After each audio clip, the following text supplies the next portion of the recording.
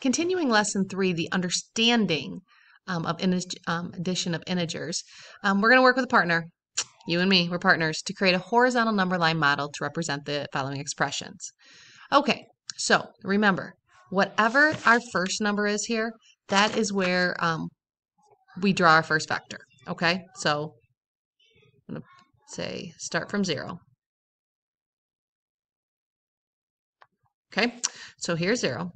And I'm going to draw my vector. Now remember, if we want, if we're going from 0 to -5, we can do this hops or bump method, but we need to make sure that over top of it,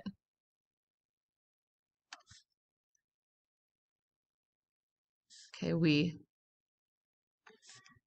draw the arrow. Okay, maybe I shouldn't make that blue just because it'll probably bother me. Not a big deal.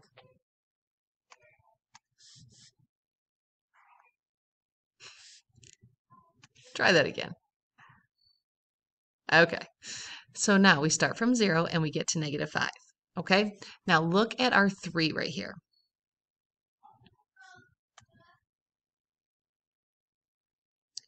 All right, our 3, we take the absolute value of our second term here, and that tells us that we're going to move 3 units. And because it's positive, it means we're going to move 3 units right.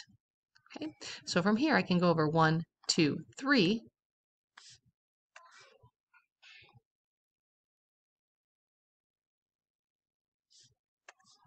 Draw my vector over top. Sorry, with the arrows there. Okay, and we see that we end up at -2. We answer the question being asked, what is the sum? Okay, and that's what we're going to be doing right now.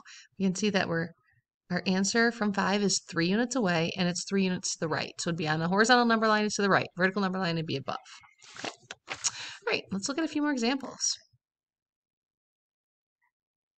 Okay. So we're going to go from 0 to -6.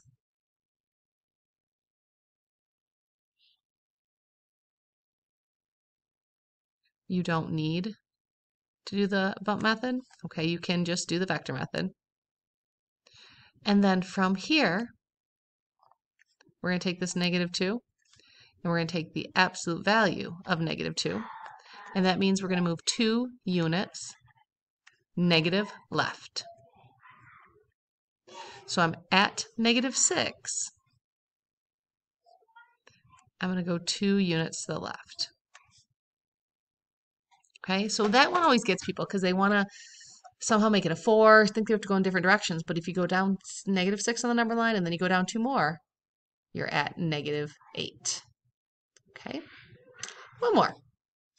Hopefully you're kind of getting the swing of things here. Our 7 here means we're going to start from 0 and we're going to go to 7. And then we take our -8 here, and what does that tell us to do? It means we go 8 units, because that's the absolute value, so we're traveling 8 units, and since it's negative, we're going 8 units left. So from the 7 here, 1, 2, 3, 4, 5, 6, 7, 8. And we end up being at -1. Ooh, sorry. Bad arrow, but you get the idea. Okay? All right, so that is how we're still working on understanding, or still working on adding integers, but we're doing it on a number line, but with more understanding of what this second number is telling us to do. All right, so let's write an equation. Now, again, my rules for writing an equation, gotta have some variables or a variable, some numbers, and an equal sign. Gotta have the equal sign. So it says write an equation and using the number line, create an arrow diagram. We're just gonna be doing what we're doing with vectors, given the following information. So we have the sum. Remember, sum means we're going to add 6 and, that's where the plus sign comes. So 6 and a number is 15 units to the left of 6 on the number line. Okay, so 6 and a number that is 15 units to the left of 6. Okay, 15 units to the left. If it's 15 units to the left, that's going to be a -15, isn't it? So I'm going to add 6 plus a negative 15, and that's going to give me my sum, my solution, my answer, my result. Don't know what it is, so I'm calling it x. So on our number line, using our arrow diagrams or our vectors, I'm going to start at 0 and I'm going to go to 6.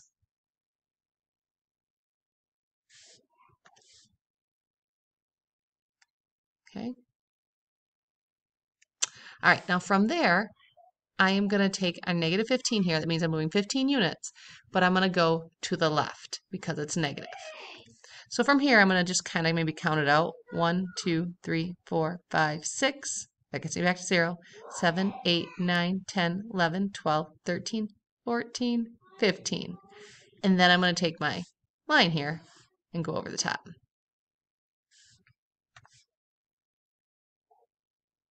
Okay, and I can see that I'm going to end up right here at negative 9. Okay, 15 units to the left, that's what we've been working on. What direction? The second number is going to tell us how many units we're moving and in what direction we're moving in.